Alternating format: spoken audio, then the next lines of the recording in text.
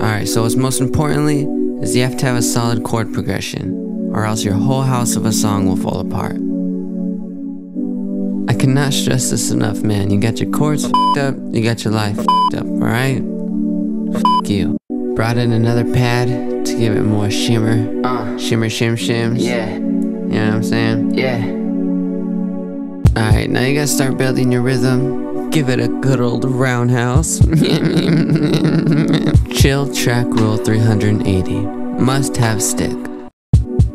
Real snaps. Snap me. Yeah. Rain sound effects. Aesthetics, bruh. Alright, more drum samples, another hi-hat, another kick, another snare. Shout out ASO. The shaker. More snaps. Yeah.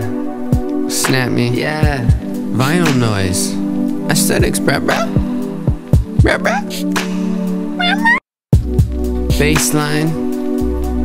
Usually following the chord progression. That's why the chord progression is super important. If you can't write them, go watch my Circle of Fifths video. Then you will instantly be able to write them. Instantly. Second bass. Bass dynamics. Bass dynamics.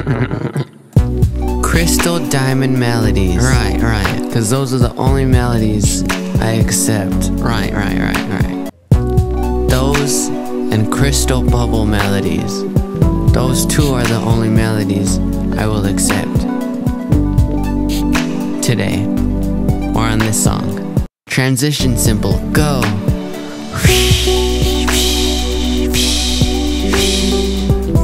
Very exciting. Much wow.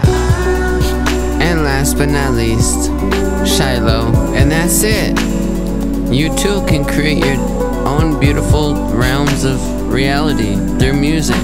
Now, today. Yeah. Thanks for watching, guys. Please subscribe. Please press like.